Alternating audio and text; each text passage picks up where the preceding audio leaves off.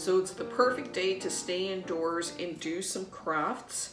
And I thought I would share with you the latest craft that I'm working with, and that is turning an old set of Christmas lights into a pomegranate garland. We're going to be making our pomegranates from old Christmas balls, old Christmas lights, and a string of old Christmas lights. And I thought it would be a great way to reuse articles that I'm sure everybody has and wants to make something useful out of it. So this is a very easy technique, and it is something that everyone can do. And we're going to be using crepe paper to create these pomegranates. So for this project, we're going to need some string, some crepe paper in various colors, floral tape, wire on a paddle, some snippers, magic markers, oil pastels. We're going to need old Christmas bulbs. We're going to need some old Christmas balls, star anise, some scissors, and a glue gun. So the inspiration for the garland was actually using all the different various stages of growth of the pomegranate. And the pomegranate grows from little tiny buds like this that are coral in color with a little yellow stub, to elongated fruit that has a little crown around it with a yellow center. And then of course, as the pomegranate grows, it goes from this stage, which is a small pomegranate, and then grows into a fully grown pomegranate. The first thing I did was I grabbed some supplies from my storage and grabbed a couple of strings of light. So I started off with my string of lights like this, just old Christmas lights, and I doubled the strand so that my lights were more evenly spaced. And then I came in with the paddle wire and wired the two strands together just so that they were easier to add my ornaments later on. And then I just grabbed an inexpensive garland from the dollar store, and I just took this and wrapped it around the garland just to give me a bit of a background of leaves. And then once I wrapped it around the wire, I came back in and then I used my floral tape and wrapped all three together. So it created a very great support system in order to start adding. So we're going to start off with the Christmas ball, and now we need to measure the Christmas ball in order to cut our piece of paper. And we're going to be cutting our crepe paper as a rectangle. So then you just take your piece of string and you want to measure the diameter of the ball. And the diameter of the ball is 7 inches. The height from the collar to the middle of the ball is 3.5 inches. And the height, we want to add an additional 1/4 inch. That is going to account for the tip. So we want an additional 1/4 inch on the height. We want to shorten the diameter by 1 or 2 inches. And in my case, because my crepe paper has a lot of stretch, the diameter is 7 inches, and I'm going to reduce it down to 5 inches, because what I want to be able to do is pull the paper and stretch it around the ball so it starts to conform to the shape. Now you can test how stretchy your crepe paper is by just taking a scrap and pulling it apart. Crepe paper is going to come in rolls like this, and it has lines that go up and down. And the lines that are going up and down, you cannot stretch. But opposite to the lines, if you take it, you can stretch the paper. So you have to be always cognizant of the way that your paper stretches. So if you've bought crepe paper, in order to be able to tell how much stretch there is, just take a little scrap piece of paper and stretch it out. So you can see that this is like a little elastic band. It stretches quite a bit, but it's stretching it on the opposite direction of those lines. So those lines are going up and down. Is going to apply to our diameter. Remember I said the diameter is 7 inches, but we're actually going to cut our piece of paper to 5 inches because we're going to have 2 inches to stretch this. The height does not stretch. It stays in place. I'm going to lay the ball like this, and we're going to position it so it's so, and then we want to pull the paper in the middle in it until it overlaps. We're going to pull it until it overlaps, and you see the paper is conforming to the shape of the ball. Overlap it, and just make sure you've got enough paper that you're going to be able to glue it to the center of this ball, and of course you can move the ball around. So we're on the shape that we want, and then I just hold it like this, separate the paper. I'm going to take my glue gun, and you just want a bead of glue, and then just overlap that. Overlap it so the paper glues together. Then you want to position your little bulb like so, and you want to create a little bit of a crease. Just squish it together so it's a little closer together. And now we're just going to add a bead of glue on the inside and push this down as close to the collar as we can and hold it for a minute until it glues. Here we are. And I'm going to put substantial glue in there, and then I'm just going to come back and push it into place. I need to look at it from this angle. Pushing it into place until it's glued like so. And if all the little pieces don't glue, you can go back in and just add a couple of drops, tack it down, and it is perfectly sealed. Now you've got the other side, which is still open. And I forgot to mention, at this point, you want to, and I should have done this before, but while you have your rectangle piece of paper, the lines are going up and down, and you just want to make a whole bunch of little tiny cuts about 1/4 of an inch down. But I forgot to do that, so I'll do it now. So I should have done that before. So you see I've just cut it. Create the little feathery fringe at the bottom of the pomegranate like this. But before we seal that up, we're going to take a little piece of yellow like this. The stripes are up and down so it stretches this way. And you just want about 1.5 inches. And here we're going to just make tiny little cuts. So they're tiny little cuts like that. And then all we're going to do is we're going to roll this up, just rolling it up. Then we're going to add 1 bead of glue at the end and roll it so that we've got this little center. So we'll put our little center to the side. And now I want to create a bead of glue in the middle, and I'm going to start pushing this down. So I want it, you want a fair amount of glue in there, and then you're just going to come in and push these into place. Then I'm just going to open it up. I'm going to look right for the center.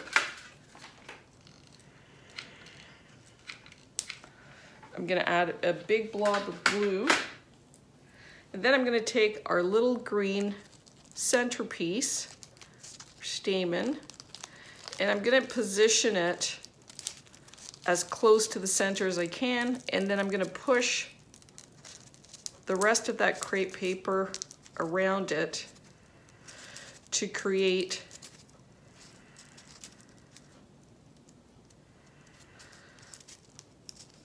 this effect. I'm using low temperature glue, so it takes a little bit longer to hold it in place. So now I've got this, and you can use, pomegranates have a crown, what looks like a little crown around the bottom. So you can either create your crown by taking a 1/4 inch height of a different color crepe paper. Remember, it stretches this way.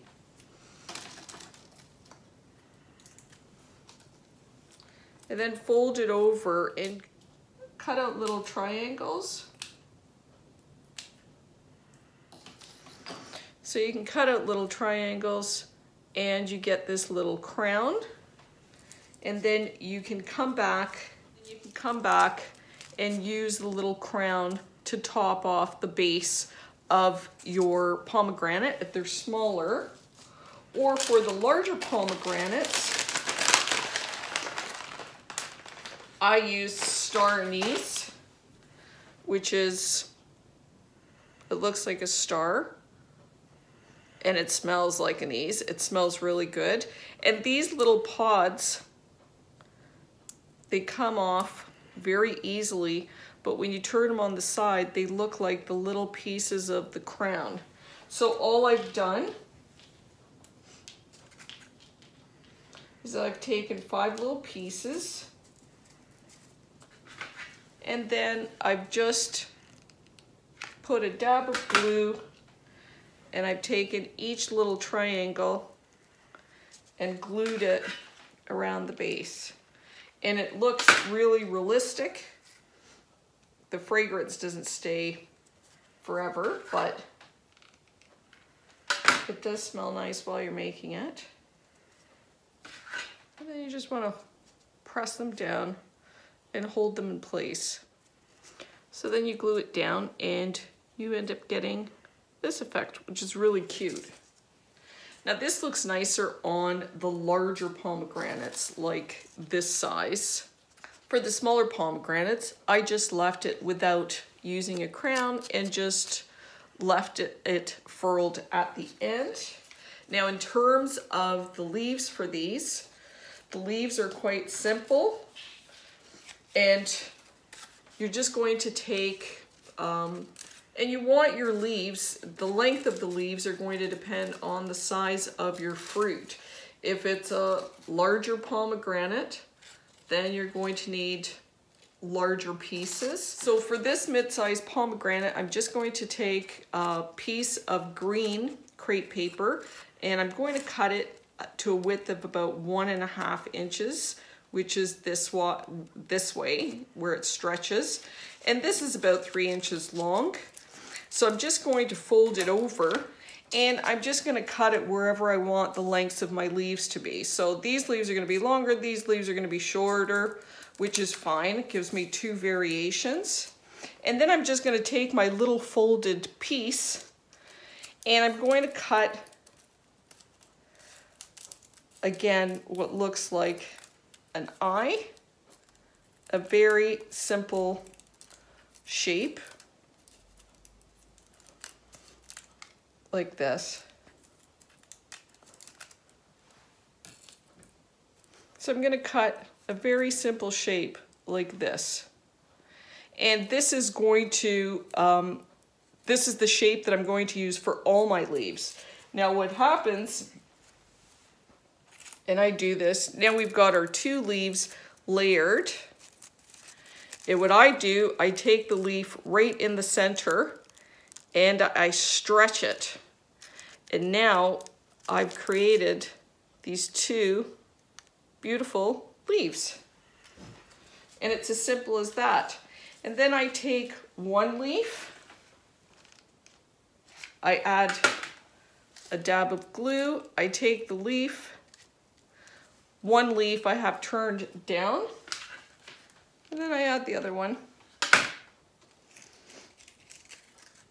And to this leaf, I turn it up. So I've got one leaf that's turned down, one leaf that's turned up, and it really creates a nice effect. Now you can leave it with 2 leaves, 3 leaves, however many leaves you want, but since I've got this extra little piece, this is a slightly shorter, so it's going to give me 2 shorter leaves. I'm going to cut the exact same shape again. And you just want a simple shape like that, then cup, and that gives me 2 more really cute little leaves. They're perfectly shaped. Nicer in odd numbers. So I'm going to add another leaf just on top. So you've got a group of 3. And then I'm going to put one straggler on the other side. So it looks like that. So I got a group of 3 and 1, but really, it's whatever looks good to you. And now here's the fun part where you need to have oil pastels.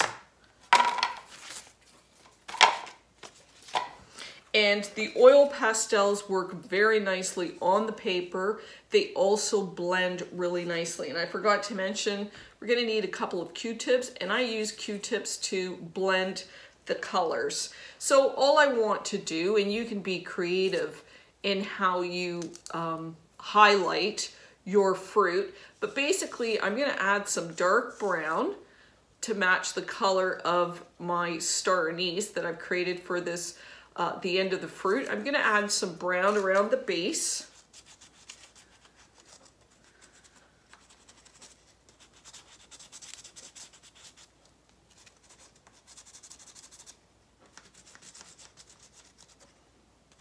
So you just add brown like that. And then I come in and I take my Q-tip and I blend it right into the paper.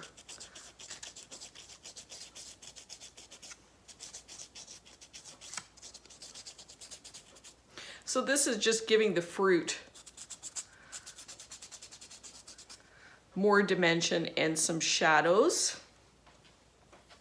And then for the highlight, we're gonna add highlights on the roundest part of the fruit.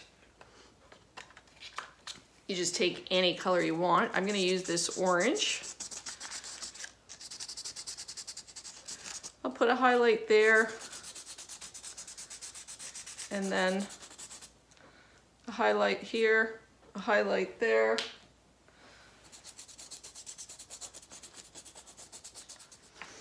And I'm gonna add one more highlight of yellow, just one spot.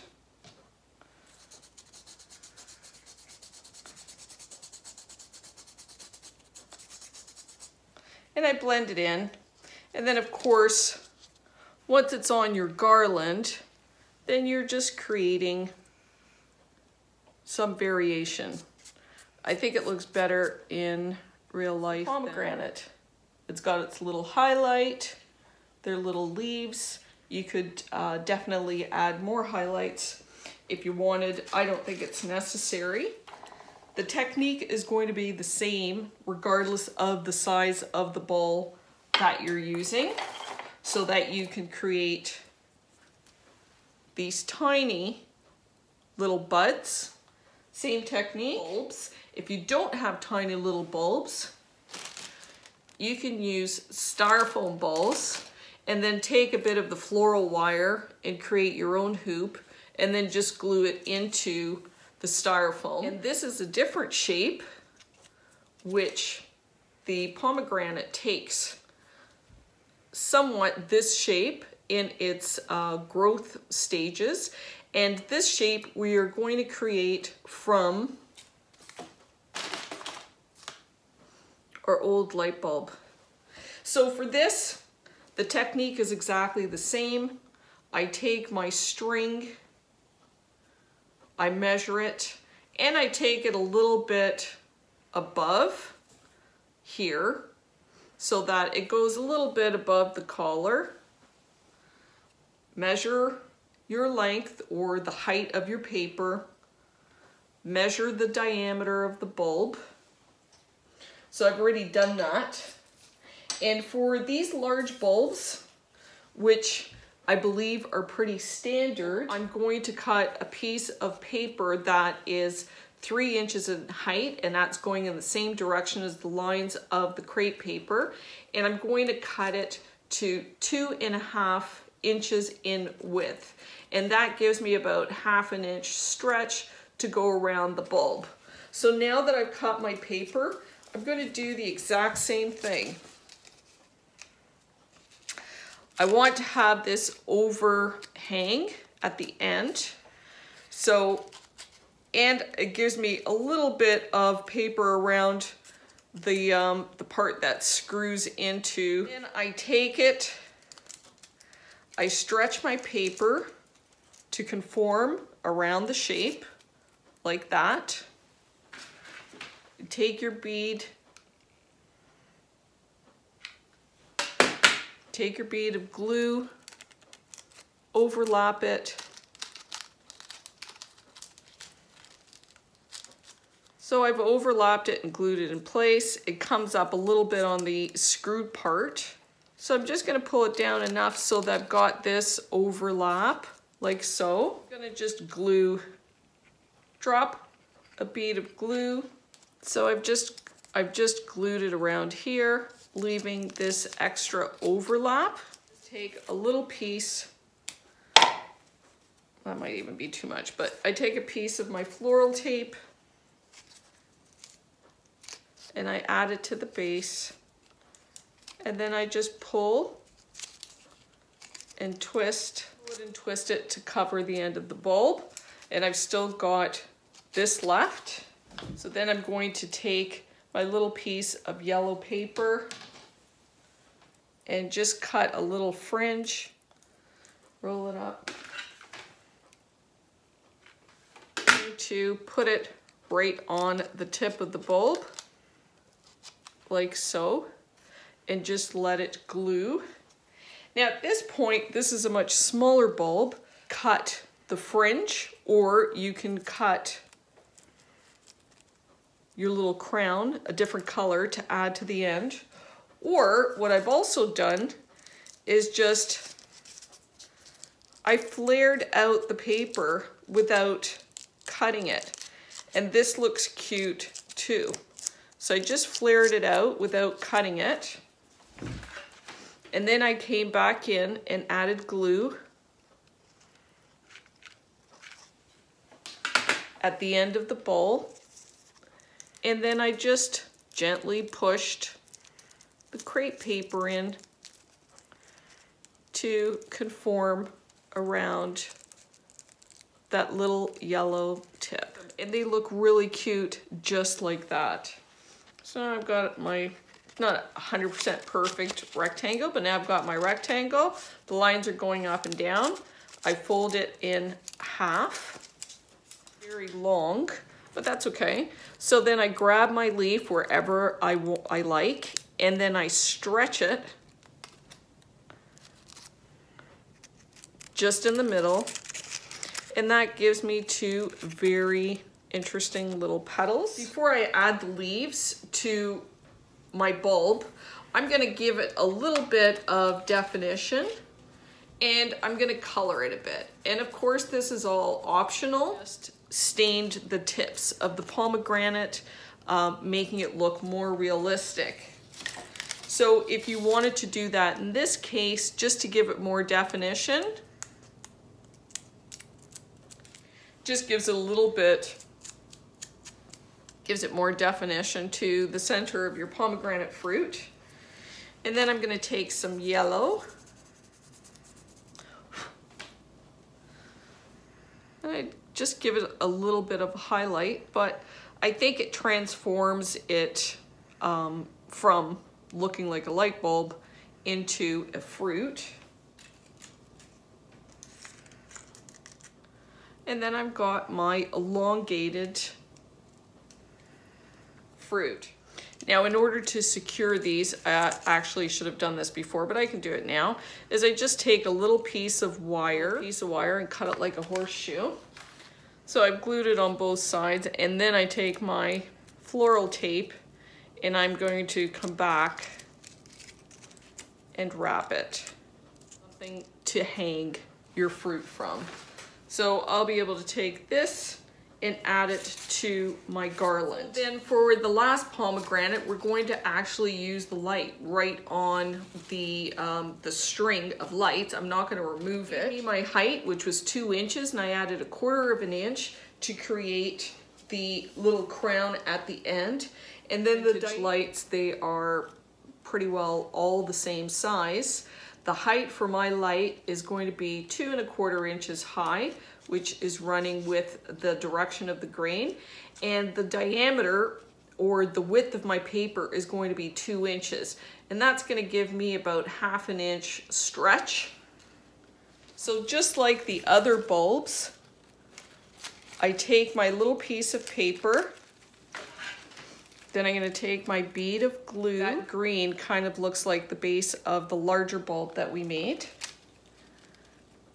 So I know I've got a nice overlap, and now I'm just going to take this and I'm going to glue it around the collar, and I'm going to add some yellow on inside here. I'll just cut.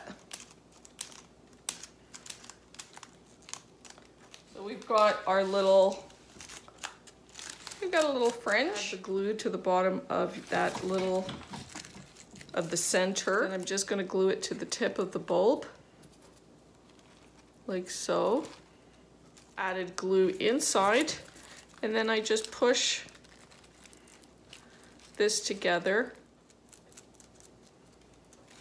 Give it a little definition, just to accentuate.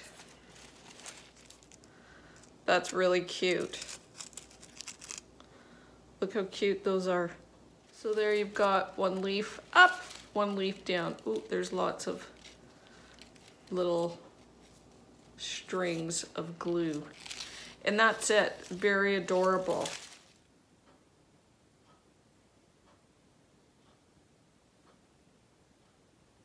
Like when I was adding these, it makes it handy if you hang it from a doorway, and it just helps you take a look at the garland while it's hanging. If you decide to use the garland laying down, then you most certainly can then position all your fruit the way you like. But one thing that has really helped is actually attaching the smaller fruit. I've attached it directly to a pine cone, and then I can come in with this extra little piece of wire. Anchors the fruit a little bit more so that it really stands out on the garland. Small fruit to the pine cone, it gives it a place to rest. It just makes it easier to position. So I'm planning on using my pomegranates in this garland that I'm going to hang from a mirror, but this would look equally beautiful if I had this garland draped along my buffet or my sideboard. I'm also going to make some extras so that I can use them in floral decorations or just in a bowl. So here's some.